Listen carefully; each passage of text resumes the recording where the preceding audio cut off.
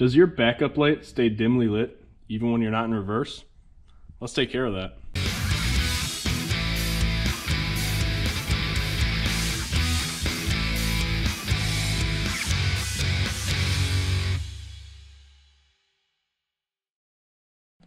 Hey guys, today we are back working on our 2016 Polaris Ranger XP900. The issue we are taking a look at today is the LED backup light. So I installed this backup light a little while back and it was advertised as plug and play. It just basically has two wires coming out of it. It mounts to a couple of bolt holes that are already on the back of the machine there. Then once the Ranger gets put into reverse, this light will turn on, and once it gets taken out of reverse, the light shuts off. So the issue that I'm having is as soon as the key turns on, this backup light is dimly lit. The Ranger is still in park, so the switch is turned off to this light, however it is still on. The first reason this could be happening is if the light itself isn't properly grounded. And from what I understand, the reverse light is triggered on and off through the ground cable. It always has the 12-volt hot line going through to it, and when the Ranger is put into reverse, the ground is connected, completing the circuit. I'm pretty sure we have a grounding issue here. So what I decided to do was look for a relay to actually ground the light to the machine. And once it's grounded to the machine through the relay, we should resolve this issue. Okay, so what I picked up is a relay kit. And what this relay does is, so it's picking up the connection from the machine, outputting it to the light. However, it has the relay in the middle now with a dedicated ground that we will ground to the machine. Okay, so coming back to the machine here, I can see the light is now turned off. Just gonna flip up the bed here to get access to the wiring. So just taking a look under the bed of the machine, you can see these two wires right here. These are the wires coming from the Ranger and then out to the light. So we need to disconnect these two wires and get the relay put in between. So I've gone and grabbed a couple pliers here just to get these disconnected a little easier.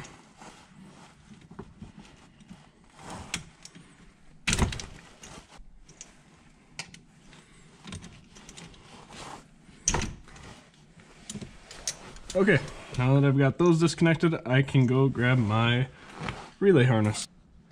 So just to make this a little bit easier to work with, I think I'm going to mount the relay along with the ground to the body and frame to begin with, and then we can work with the longer wires. So right here on the bed, this is just coming about straight down from the rear window. There is this mount here. The right bolt that's holding this mount in is what we are going to be pulling off to then secure our relay and ground. And the socket needed to take this bolt off is a 10mm.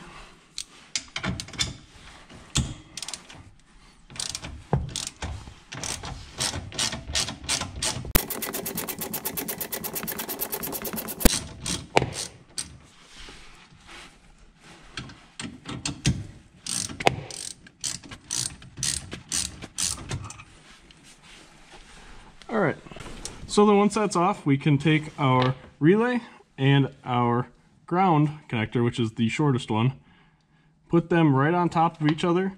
Then this bolt can be replaced right back where it was.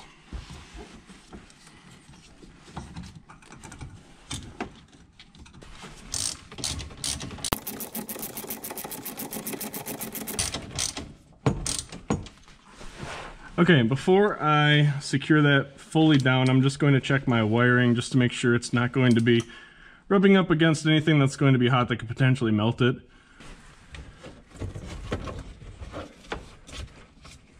Okay, with the wires out of the way, I'll go ahead and secure this all the way down.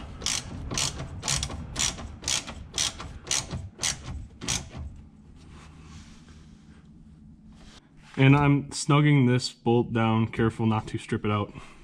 Now I have the 2 wires remaining, the set that goes to the Ranger wiring and the set that goes to the light itself. I'm just going to route those through the engine bay and up to the wires where it's going to be nice and neat.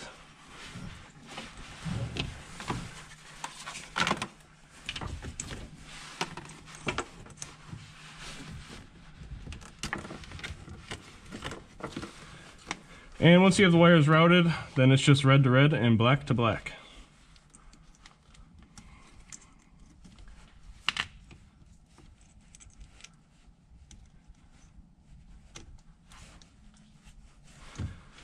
So as far as the wires going to the light itself, my light currently has these 1/4 inch connectors already on them. The option I have is to strip these wires and just use a wire nut or wire crimp connection to connect those wires together. However, I do have these 1/4 inch female quick disconnects that I can just put on the relay wiring, and then those will just be quick disconnects to this wire.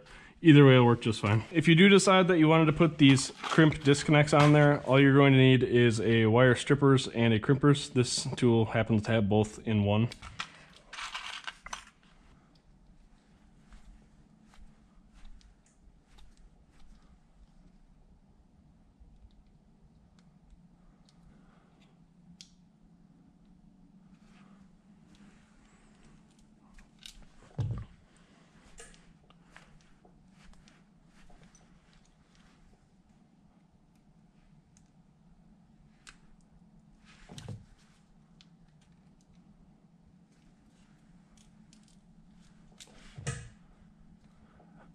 Once I have these crimp connectors ready to go, I can then route this cable through the Ranger engine bay and up to my light wiring. I have quite a bit of extra wiring. I'm going to leave that back toward the cab of the Ranger.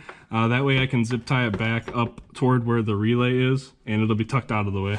Okay, so now with the wire connectors going to the light, I'll just take my connector portion of the relay kit and connect the red to red and black to black.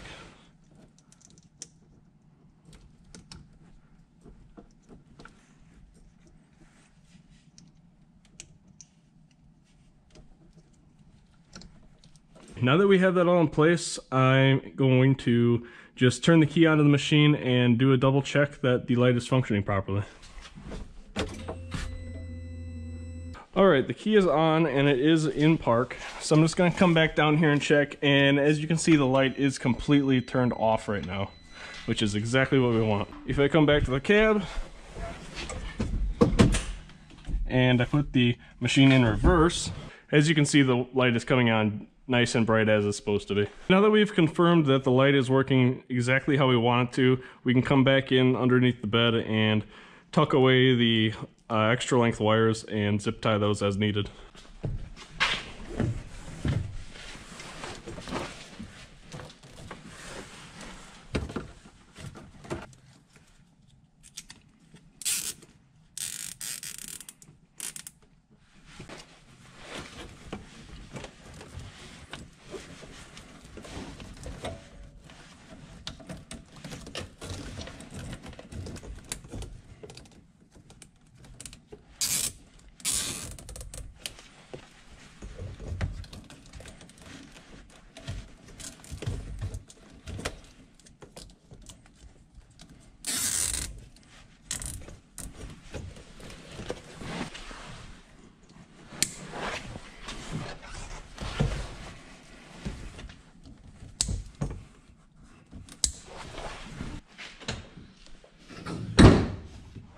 Alright guys, there you have it. That's how we take care of the dimly lit backup light even though the Ranger is not in reverse. Let me know if you have any questions. I'd be happy to answer them, and feel free to like and subscribe to the video. Thanks.